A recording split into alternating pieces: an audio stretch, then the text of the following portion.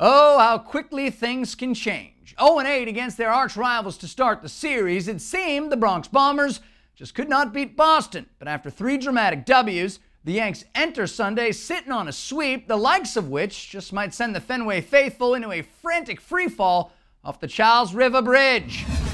The Yanks holding the Sox scoreless for 24 consecutive innings, in the process opening up a 5.5-game lead in the AL East. This one a pitcher's duel early. Andy Pettitte for New York takes care of Kevin Youkilis and Jason Varitek. He's opposed by Jon Lester, who was equal to the task. Nick Swisher and Robinson Cano both down on strikes. We are scoreless through 2. Your first hurler in trouble is Pettitte. 2 singles and a walk have the sacks packed in the 4th, but he'll get Jason Varitek to line out to left. Johnny Damon squeezes it. The scare avoided. We're still scoreless. Bottom 6 now, Lester. He will sit down Damon and also get Mark Teixeira. Jon Lester through 6.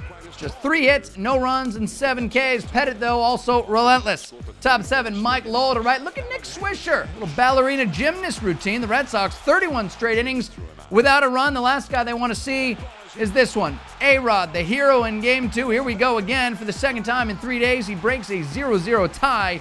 1-zip Yanks. The lead, though, short-lived. Top 8, Pettitte out. Phil Koch in. Vimar gone. A 2-run homer.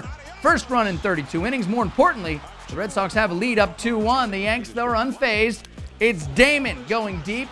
Not off Jon Lester, off the bullpen. It's a game-tying homer, and it's 2-2. Your next batter, Mark Teixeira. And for the 6th time this season, Damon and Big Tex have gone back-to-back. That's a Yankee record. It's a 3-2 ball game from the Bronx. 3 batters later, this is the play that will secure the sweep. Nick Swisher. A 2-run single to score Jorge Posada and Alex Rodriguez. The Yanks go up 5-2, and they will bring on Mariano Rivera in the 9th. He gets Jacoby Ellsbury to ground out weakly to first. That'll do it. The first time since 1985, the Yanks sweep a 4-game set from Boston in the Bronx.